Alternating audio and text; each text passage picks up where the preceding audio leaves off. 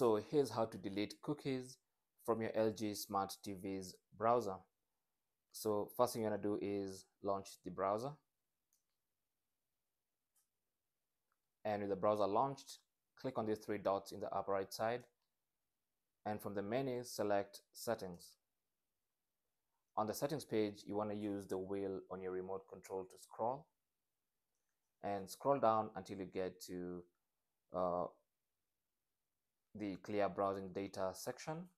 To clear cookies, simply select clear cookies and confirm you want to clear cookies by clicking yes, and all the cookies have been cleared or deleted.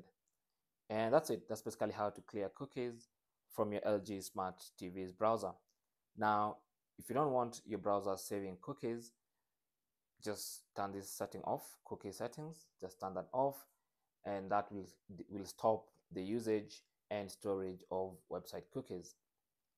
Thanks for watching and good luck.